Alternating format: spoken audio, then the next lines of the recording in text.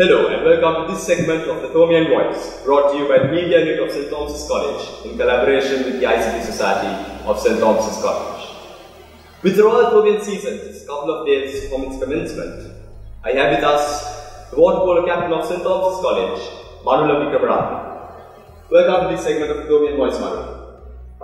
The annual Royal Thomian water polo encounter, played for the Dr. R.L. Lemon Trophy, is one of the most anticipated events of the Royal Thomian calendar. What is it that makes this fixture this special? Yeah, the Royal Thomian is the most important encounter for us.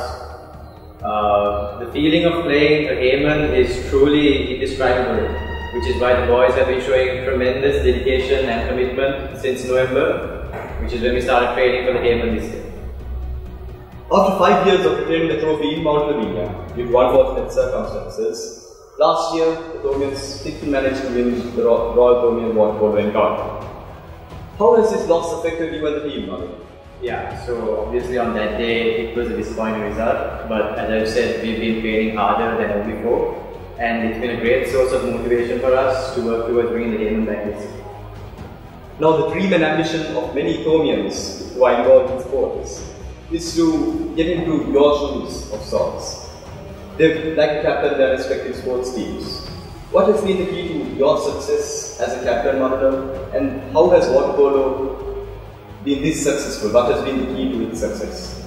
Yeah, so it's pretty simple really. The key to our success is that we don't have any individual stars.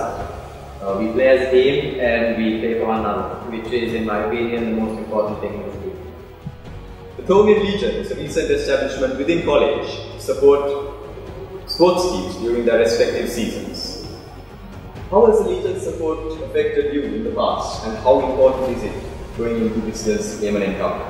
Yeah, so it's always a nice feeling to have that level of support. It brings out the best in both teams, in my opinion, and they make sure that we give our very best till the final season. Now, Manula, I'm sure there are many people who have supported you in your journey preparing for this Hayman encounter. Who would you like to thank for the support extended to you and the team? So firstly, I would like to thank our warden, Reverend Mark Billy Moria, Mr. Chandu Pereira, Mr. Dhanush Seram, Mr. Kruthi Mahir Abhisekara, and Satcha from our coaching staff, as well as our parents for making all of this possible. Alright, Manula, that wraps it up for this segment of the Thomian Voice. Thank you very much for joining us, and all the best for the upcoming encounter. And that's it, ladies and gentlemen, for this segment of the Thomian Voice. Thank you very much for joining us.